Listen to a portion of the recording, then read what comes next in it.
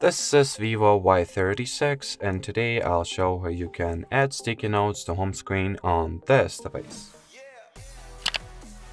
So first you will need to open the home screen itself, then make the following pinch and swipe, open the widgets list, find whatever notepad, notes or keep notes widget that you'd like to, have on your home screen, on your desktop, then drag it to your home screen and drop it wherever you would like to see it at. Then you will need to set up the widget by selecting the note you would like for it to display and some other things as well. And that'll be it. So, my note hasn't been added since I didn't have any notes to begin with. So, let's actually set it up properly so it will be displayed, or we will have it on our home screen. Here it is. So, thanks for watching, thanks for your attention, and bye-bye.